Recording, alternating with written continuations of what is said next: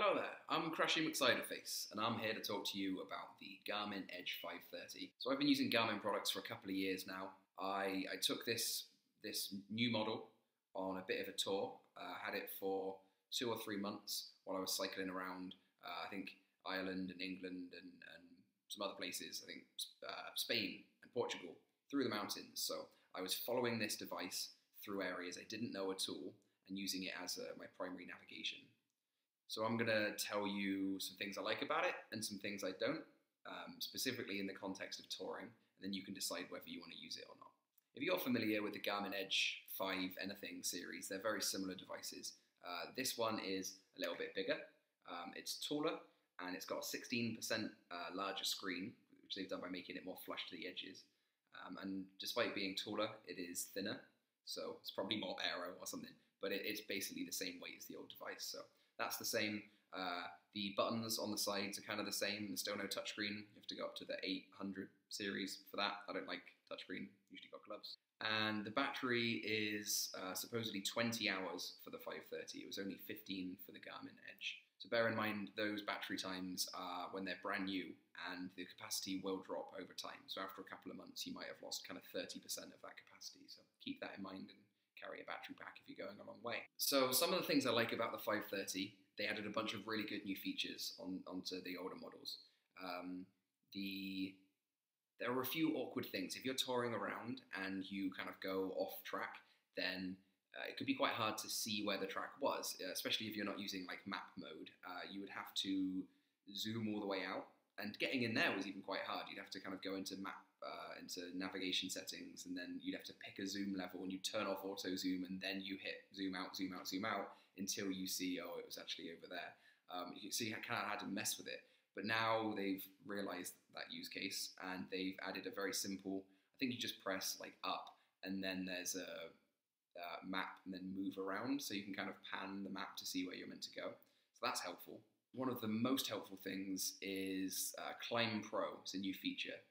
Basically, with a lot of different computers, if you know that you can easily have a data field that says like elevation remaining, right? And you know that there's 2,000 meters left on your ride, but you don't know if that's one giant terrifying climb or whether it's like 100 nothing climbs. It's just remaining elevation.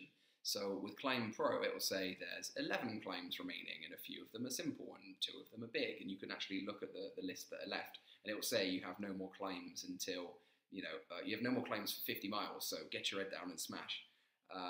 And while you're on the climb, it will pop up and kind of give you your status through the climb, which means you'll see a elevation map of just that climb alone, and you'll even get color-coded gradients, which is crazy. It makes it feel a bit like a video game where it will say, this little bit is green, it's quite easier, it's flat. And then this is yellow, this is a little steep. And this is orange, so watch out for that. And then red is, you're really gonna struggle if you've got a load. And then a couple of times we saw dark red, and I don't know what percentage that was. I think it's like above 12%, where you're like, get off and walk, fuck it. So Climb Pro is really useful.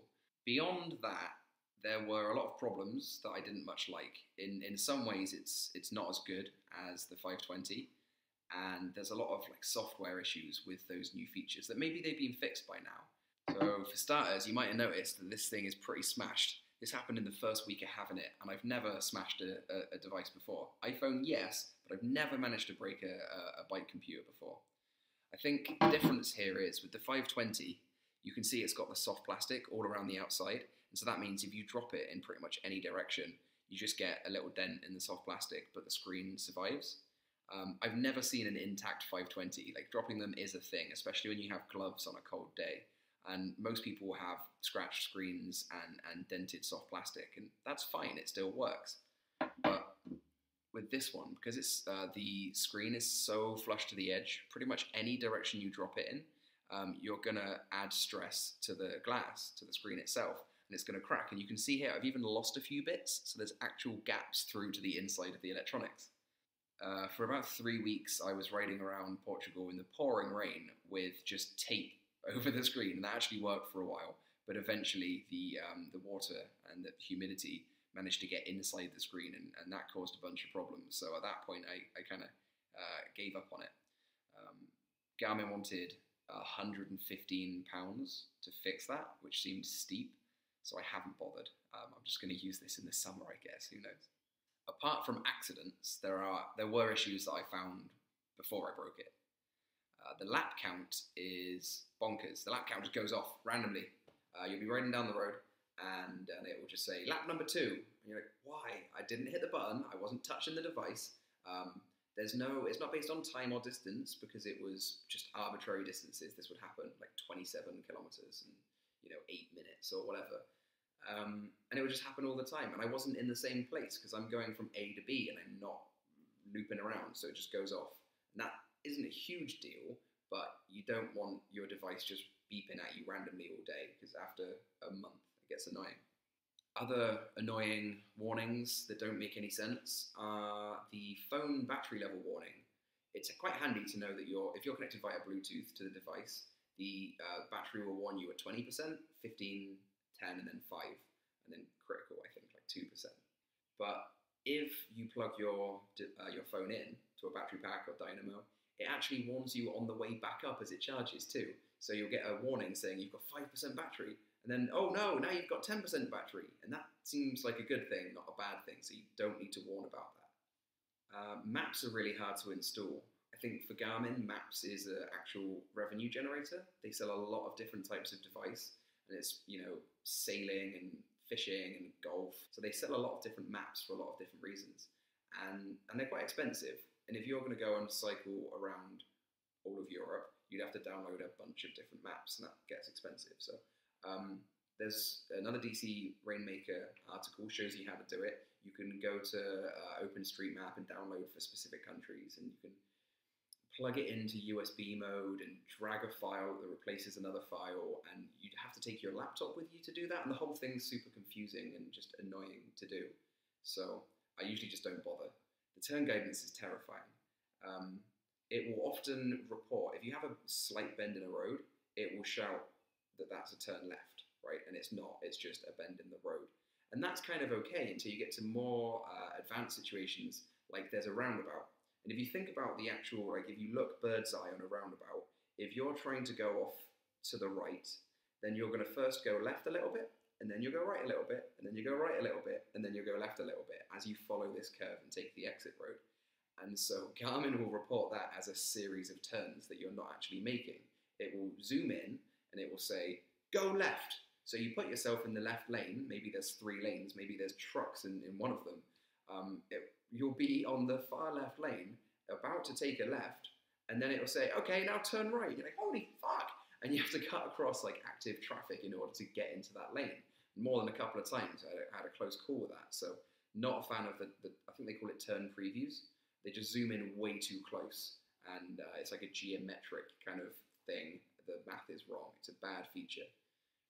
So I just deleted the map file, so I'm back to kind of following a line through a sea of grey, and that is kind of fine. And I turned off the turn previews, but it would still kind of flash in with turn guidance, and I couldn't work out how to stop the turns from happening. On the 520, if you use a GPX file, you don't get that weird turn stuff. But on the 530, it seems like you're just stuck with it and you can't make it go away. The Climb Pro thing that I mentioned being really good actually can be quite annoying sometimes. If you are on a big climb and it's a single road and it's very obvious that you're staying on that road, then it's fine, because the screen jumps into like the climb status and you see the elevation profile. And as long as you know where you're going, it's all right. But if you need to look at the map to make sure that you're going the right way, if you flip into map view, then it keeps popping back into the map view and you can't stop it. And it's like they're really, really proud of their new feature and they won't let you avoid it. So I think I eventually ended up turning Climb Pro off just because I got lost a few times. If you're going up a big hill and then you realise you've gone up the wrong big hill and you're meant to take a turn back there, you've just added 100 meters to your day for no reason. So that feature was actually pretty annoying in the end. So one last thing is that Bluetooth is terrible. It's really, really bad. I would be, in the morning, I would be trying to load a ride through Strava or Komoot using the apps, and my phone just wouldn't connect.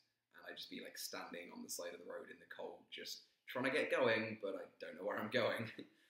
And then other times I'd be after the ride trying to just upload it, and it just wouldn't connect. So a couple of times a week, I find myself just deleting the Bluetooth connection completely from the phone and the device, and re-adding it. And it wouldn't always re-add the first time. Like sometimes it just wouldn't pair properly, so I'd have to delete the connection again and do this 3 or 4 times in a row, and maybe the fourth attempt would work. The Bluetooth connection just is really, really bad, and I don't know why. There was a few kind of software updates that I installed, and it never seemed to fix it. So that's something to watch out for as well. There's one last thing to mention if you're planning on touring with a Garmin Edge 530. It depends on what type of mount you've got. If you've got one of those little mounts, that like the one that comes in the box by default, it's just the little disc with the elastic bands that runs around, and you can like plonk it on your handlebars or plonk it on your stem, you're probably fine.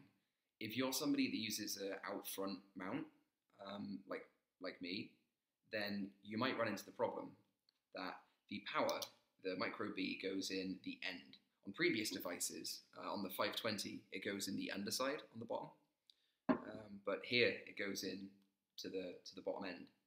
And so that means it depends how long the arm is on your out front mount, how close the device ends up to your faceplate or to your handlebars.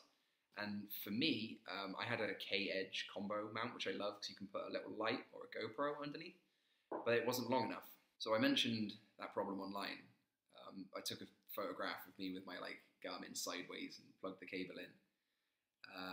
And somebody said that's easy, you just get yourself a 90-degree cable. But they're actually really hard to find. I looked all over Amazon for a USB-C to micro B with a 90-degree kink, and there was only one on Amazon.co.uk. And even then, the end piece was still too long to fit in the gap between the bottom of the device and the faceplate.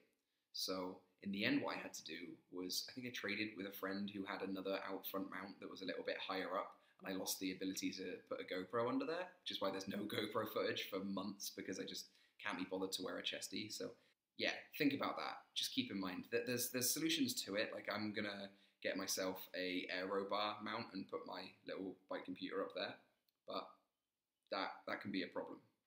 So do I recommend the Edge 530? Yes and no.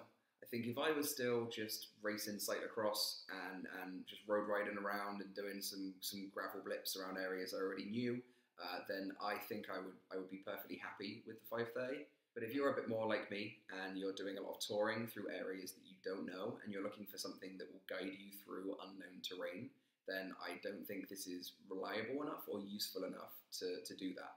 So you might want to consider other options. I have an upcoming video that's going to be reviewing the Wahoo Roam, and that is actually a pretty interesting device, so I'll talk about that one soon. Cheers.